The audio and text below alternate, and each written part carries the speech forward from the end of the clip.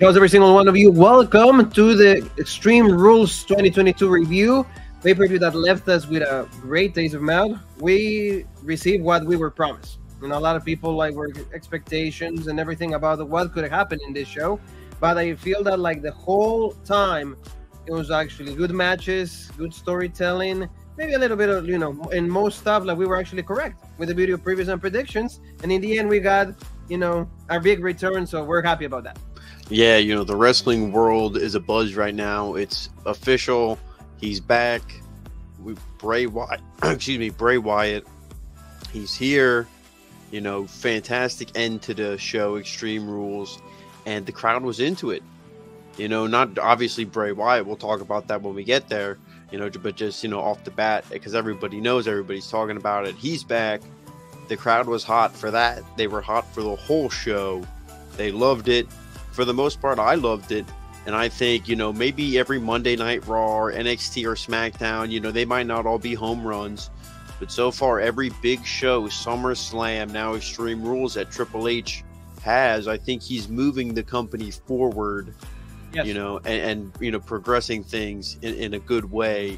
With each big show, pay-per-view, I'm not calling them premium live events. That's bullshit. But, pay-per-views, but I mean, sure. This was good. And, hey, the crowd was into it. I would have loved to maybe to have been there if circumstances were maybe a little different. But, Philadelphia, they always deliver with the crowd, and they were great tonight, and I think it added to the show.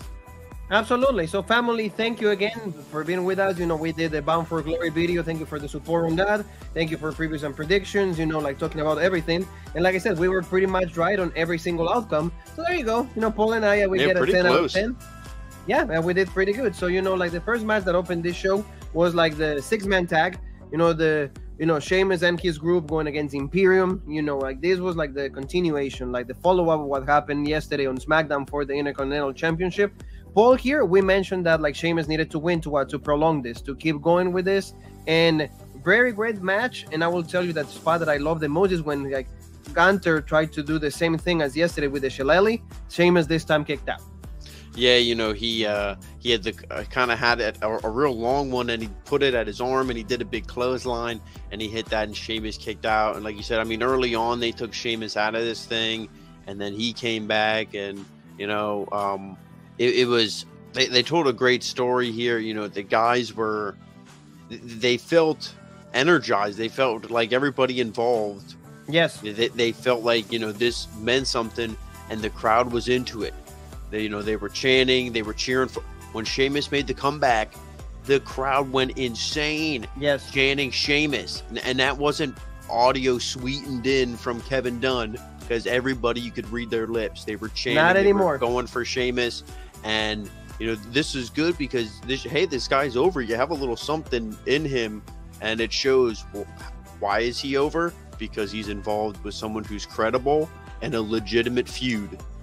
That's all it takes. And Paul, you could see like the marks right here from the chops. Oh yeah, I mean, well, they just had that grueling match yesterday. Commentary even said it, Jesus, his chest was turned into hamburger meat not even 24 hours ago. Now here we are again.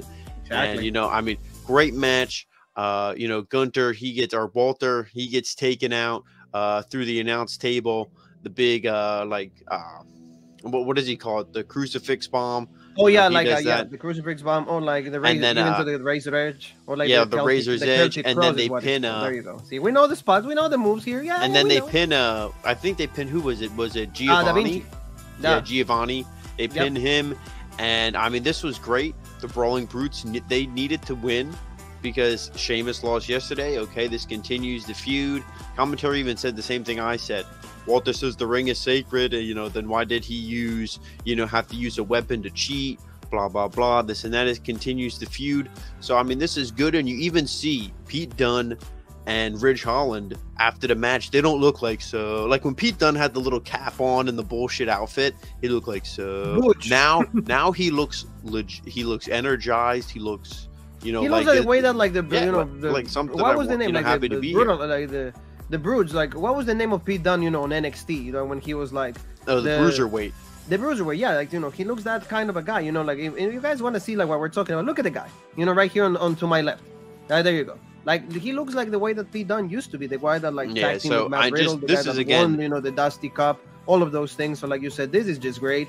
I enjoy the match, and again, he gets the win. So like, what we're gonna see maybe Imperium keep going at this with these guys, and it's a good story. I mean, the matches that they're producing are great, and that's what it's all about. Yeah, and Triple H is just presenting again a hot match to start the show. The crowd is into it, and you know, this is the Intercontinental Championship. You know, it still keeps it relevant because Walter's still the champ and everything. Great feud. All 6 guys, I think, are, you know, getting over, even though somebody has to get pinned in every single match. You know, I think all 6 guys are getting over. So, absolutely. Great way to start this the was show. A good start, you know, and number 1 for us. You know, both of us said, you know, Sheamus and his group, they were going to win. There you go. Number 1 on that. Ronda Rousey and Liv Morgan. You said 10 minutes for this match tops. You said the one way, like Ronda Rousey, in order for her to stay in WWE, she needs to become SmackDown Women's Champion. Also, we mentioned Liv Morgan, great. A lot of people love her, you know, and we're going to say the why because we saw a lot of that tonight. But, you know, like we said, Liv is not ready, you know, to be the Ronda Rousey. Out of all the women in the roster, she is not. But, you know, here, what did you think of the whole match? Because I feel, they did whatever they could. It was possible there. As a whole, I mean, a lot of people I saw online complaining about the finish. They just thought it was sloppy. They, you know, badly done, and maybe not even the right decision. You know, but for me, Ronda needed to win, so I'm glad she did. You know, the match early on, Ronda was, you know, just trying to fight. Then Liv Morgan was using the bat. Ronda would throw the bat away. You see this with the fire extinguisher. Then Ronda would use the bat. Liv kind of slammed Ronda into the steel steps, you know, took them both out. And eventually they get in the ring, and, you know, to lots go of pretty cake much from like Liv, if you allow me to. Yeah, I mean, yeah, legit. And yeah, I mean, you know, all jokes aside with that, I mean, Liv is definitely, you know, a good looking woman, but the one thing is, a lot of people liked her because she's that underdog, lovable. She doesn't have a hateable quality as a human being. Maybe as a wrestler, you know, if you're looking at it like I do, she's not a very good promo. So, but you know, just as a person, there's nothing to hate about her. So you want to cheer for her.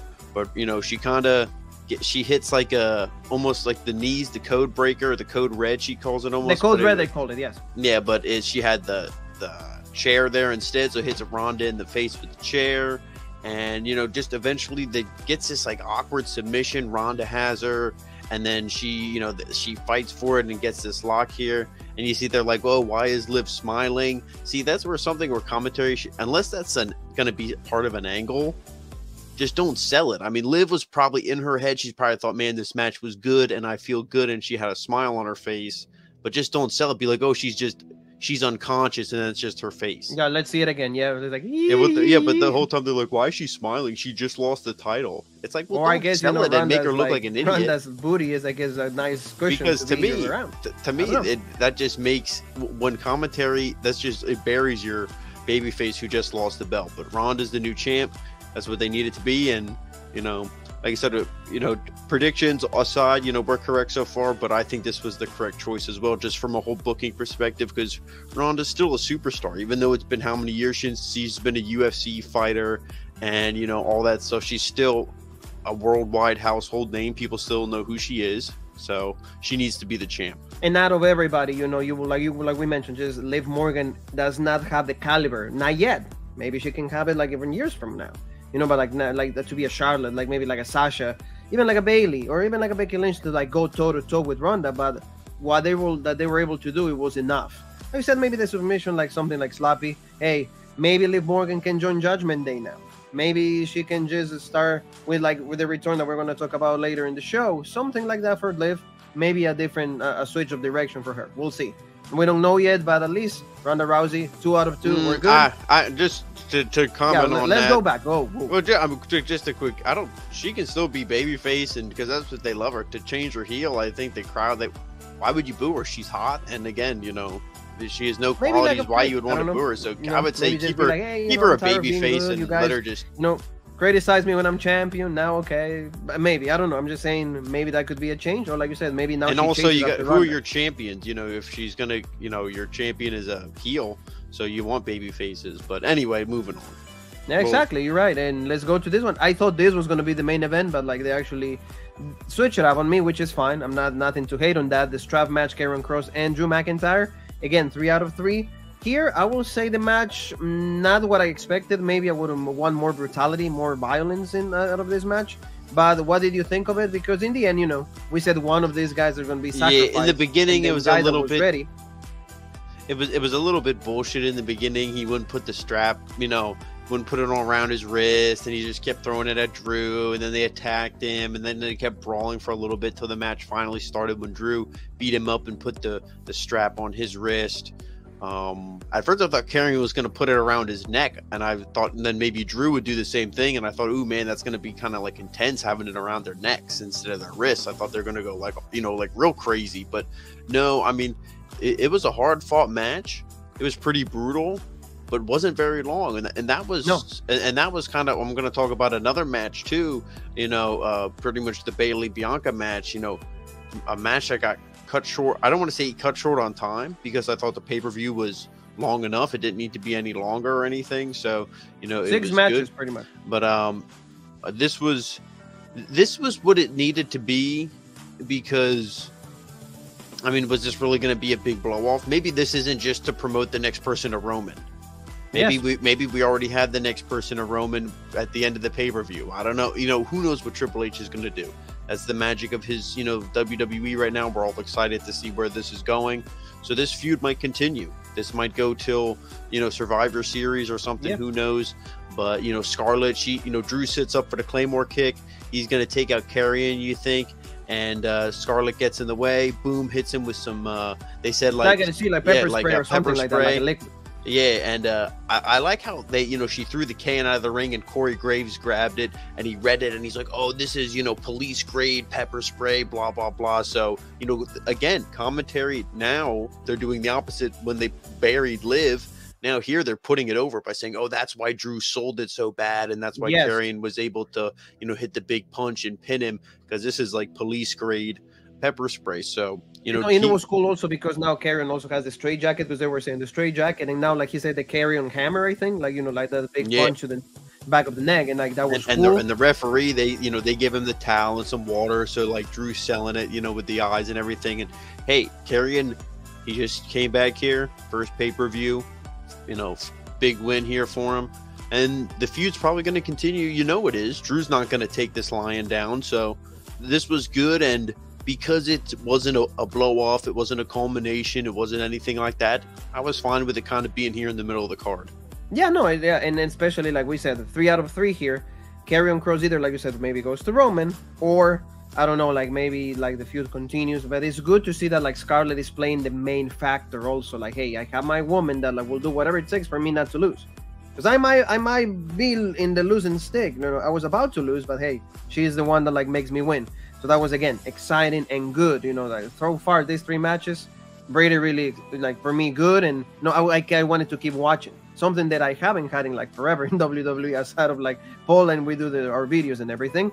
There you go. Like, Raw Women's Championship match, the ladder match. Out of all of them, this is probably the one that I was, like, we had high hopes for me, just a little bit. Not as good as I thought it was going to be, just because of, like, the ending. But like you said, they botched it. But, again, in a ladder match situations with, like, this type of like props is different. Things can change. And what did you think of this? Because again, in this one we were actually wrong. We both thought Bayley, but in the end Bianca Belair. And I did kind of say, hey, with that image of Bayley and Damage Control all holding the belts, I said, sometimes that's the rule, and maybe I jinxed it for my girl Bayley if I did. Sorry, but you did, yeah. No, I was like, sometimes they do that. Whoever stands tall on the go home show is probably going to lose at the pay-per-view. And that was the case here. I mean, this match wasn't bad. It wasn't their first, match. And, I wouldn't say that it was their best match. There was a couple, spots that stick out where, one where kind of later in the match where Bianca's laying down and Bayley goes to put the ladder on her and she can't get it right. And Bianca just has to lay there like forever. Like, so, yes. I mean, it's just, if you can't do it, move on. And, that's the problem with these gimmicky matches, is sometimes when the spots go too crazy or you get exhausted and things go too long. But I mean, the match really didn't go too long. I really didn't think, but You know, some brutal spots. You know, Bayley did a big Macho Man elbow she onto Bianca. She was draped across a ladder to the outside. You know, Bayley took a good bump on that. And, you know, there was some good stuff. Or Bayley was on the outside. You thought Bianca was going to win. Then Damage Control comes out. And then another awkward spot where she has Dakota Kai up, no problem, for the KOD. For the KOD. And Io was going to do a moonsault. And then Io was kind of just supposed to, like, fall on top of Dakota Kai so she could do like a double KOD, but instead of them both laying perpendicular, they were almost laying like an X instead of laying like this. They were laying like this, and then Bianca's like, how the fuck can I do this move? I'm gonna kill one of you. So that she like it took. And don't you think also that's overdoing it? You're like, I would, if it was done in quick succession, boom, caught her, Io, oh my god, fell into it in 4 or 5 seconds, boom, real quick. You could think, oh, Io slipped, fell into it. Bianca just boom, quick, like John Cena doing the double AA. yes, to me, okay. That's what they want to recreate, pretty much. That's what they want to do. But when it takes so long, the crowd is just like, when you can check your Facebook and you can, you know, scratch your ass and take a drink, and they're still setting up the move. It's like, come on. So, yeah. I mean, no offense. I love both these women. They're both fantastic wrestlers. I want to keep seeing them in the main event of the women's division. Bianca gets the win here through it all. One thing that I want to mention, and I know you're pretty good with details because you're the guy that like mentions all the details in these matches. When she hit the KOD on Bayley, I think the jaw was compromised. She might have an injury because you can see like how like the face went flat on like the ladder. And you know, this picture says to me that like she might have some problems right there. I'm not assuring anything, but like, you know, when she hit the KOD on that ladder, that was like a brutal spot. Yeah, right, I mean, the one good thing where a broken jaw, if you know, worst case scenario, broken jaw, you can still kind of wrestle and be on TV and this and that with a broken jaw. So it's not anything like a broken leg or, you know, a torn muscle or anything like that. But hopefully Bayley's okay. Hey, Bianca wins here. They're really pushing her. To me, she's one of those, you know, that came out of NXT and is just, you know, booked legit. She hasn't been like, oh, here's Finn Balor or here's Bobby Roode or, you know, somebody that kind of, oh, here's a little bit of a push. How Bobby Roode I still hurts every single day. But I mean, Bianca came out of NXT and, you know, like a house on fire, and they keep booking her legit. And you know, we Charlotte already Flair, mentioned who's going to be the one. Charlotte who's Flair coming back. You know, it's going to be Charlotte, so that's going to be right there the feud. So at least we know. Like you said, Damage Control. Maybe Bayley goes to SmackDown. You know, now there's no brand exclusivity here. So, like, they can just move back and forth. Good match. Hopefully, Bayley doesn't have any injuries. So, you know, that is something to, like, keep in mind of. But, again, solid every single time. Next one, Paul. I Quit match. This we said, you know, Edge is going to give his all. Even Booker T said, oh, this might be Edge's last match in WWE. But we knew that, like, the guy that is going to be with the upper hand is going to come out strong. Here is Finn Balor. And I like the match, but you called the whole thing. So like, I don't know if you're like the one thing I didn't like was the weird gimp, you know, leather mask that Finn Balor was wearing. You know what that is, Paul? Is like, and I have the picture. It's Hellraiser. Is that movie? You know, like that. Oh well, I mean, Halloween movie. It's very similar to that. It's Hellraiser. So I'm assuming that's what he was trying to emulate. And, I mean, I guess I can see it, but I mean, it was kind of. It looks shitty. I mean, you know, cool, you can even see that. You know what I mean? Yeah. But anyway, the match itself, it was good. We knew it was going to be, you know, they were fighting all over the place, you know, kept that, you know, get that mic out of my face, you know, I know I'm not going to quit. Go to hell. I don't quit. I mean, the match was good. But you knew what was going to happen. You knew everybody was going to come down. You knew all the jokers and everything. You know, then you hear Ray's music, and then you go, okay, where's Dominic? Then Dominic comes out. Oh my God, he's putting the boots to his own father. This can't be. Then you see Rhea Ripley, and boom, there's the Glamazon like a badass. And as soon as she came down, it was the finish, because how else could you get a man like Edge to quit? You couldn't. There's no way. True. There's no way you could get Edge to quit. You called the whole thing. You said, you know, what is a man? You know, the man. You know, he should always protect his wife. That should be the first thing. So that's what he did. You know, they had him, and you know, Rhea put the chair under her head, and he's like, "No, please." You know, oh my God. And then she's gonna do it. And he's like, "No, I quit." because she was Did going he to say do the that, or did he say concerto. subscribe to Rope Break? I think I heard that, but Oh no, well, that was the say. He's like, I quit, and they're like, what? He's like, and subscribe to Rope Break. They're like, okay, oh, good, okay, good, okay, okay. good. So Yeah, so they did do it, but no, I mean, this was good. and in the end, she did it anyway. She did concerto on Beth Phoenix. Yeah, so I mean, you know, what are you going to see now? Edge is going to be taking these guys out. We got to think, you know, there's going to be something where, you know, Survivor Series. There's going to be, you know, the big the Bloodline versus who. Yeah. Maybe there'll be two kind of Survivor Series. Maybe it'll be Judgment Day and team. Maybe it'll be AJ Styles and it'll Rey be Mysterio. Edge and Rey Mysterio and somebody else, and then, you know, they'll be going against them. You know. No, yeah, no, like you But said, I mean, this is good. something where they're building it pretty good, and this is right like the Brawling Brutes. Imperium was already over, at least with us. Maybe not with the general audience, but with us, they were already over. But this is getting a group like Judgment Day over, or at least it's trying to. It might not. Everybody watching might not go, "Oh, they're the coolest group ever." They're, you know, they're the Ministry of Darkness or something like that. No, you might not think that. But Triple H is at least trying to get you to hate these guys. Yeah, he's trying and to you know, get you, and you know, they to did the want right to see you thing. get their ass kicked. You needed a big win, and Finn Balor had to win. You know. And Yeah. like I said, and for example, I like that also, like, for example, in this instance, is when, like, remember, like, even Edge is like, oh, where's the paramedics? Bring the doctor, bring somebody. The referee. Because Edge plays Ray is like, everybody's legit. selling the thing. Everybody's Yeah. making you believe that the Beth Phoenix is probably out, you know, for like a few days or something. So it was cool. It's like, Yeah, she's concussed. She could, you know, her skull could be fractured. Anything, you know. Oh my God, you know.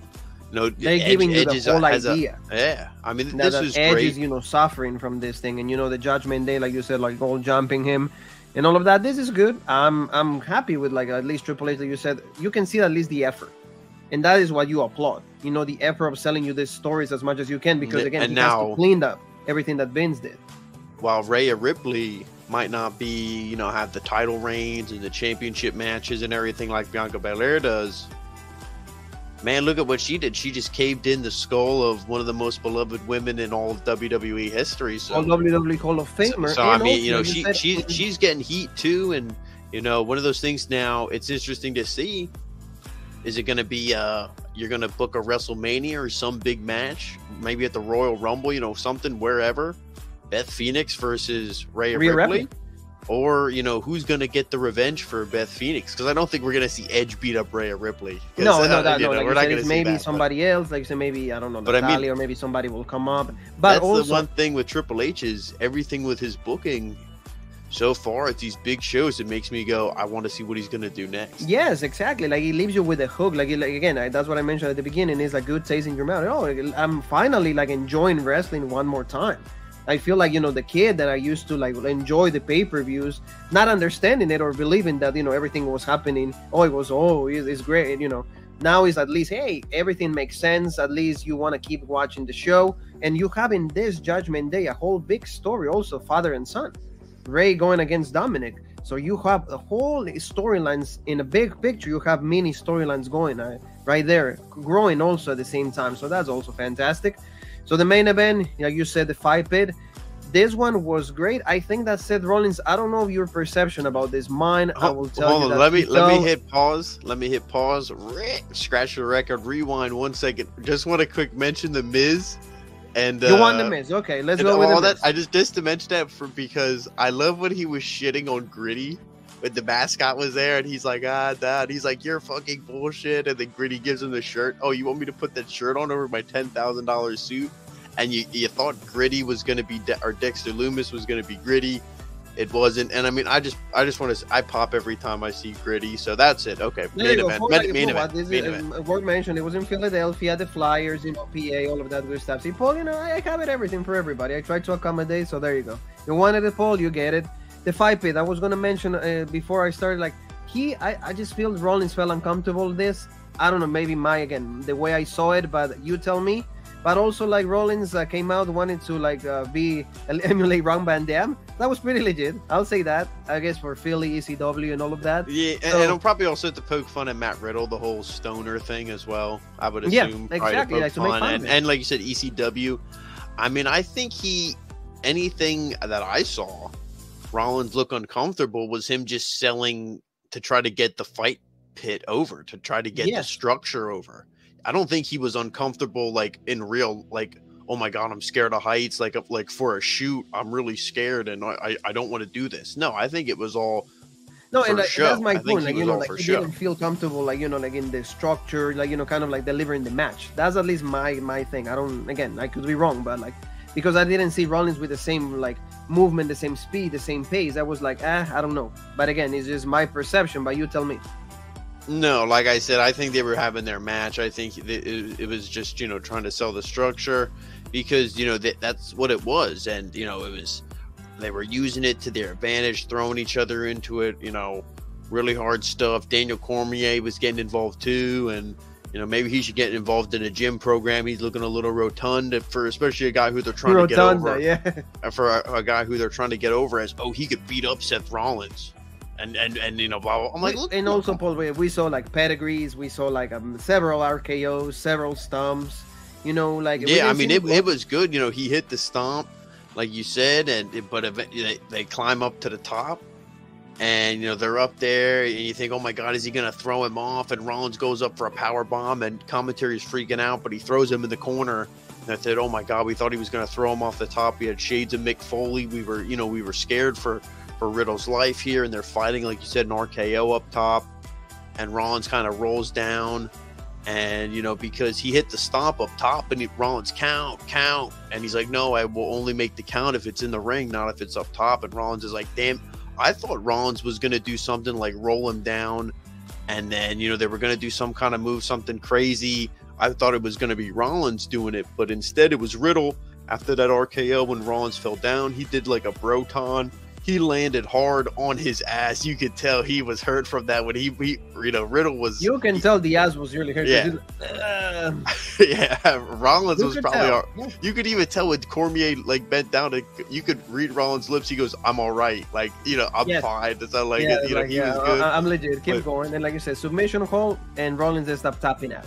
Yeah, he tapped out, and we called it. Riddle needed to get the win here. Or it looks like D'Lo Brown there. Yeah, exactly. You got to do the neck thing here, but I mean, this is good, and Riddle needed the win. Hey, nobody knows what Randy Orton's future is. He could be done in wrestling because they say that like the back is still injured, so that's why. So we don't really know. So hey, this is a good feel-good win here. The babyface guy goes over.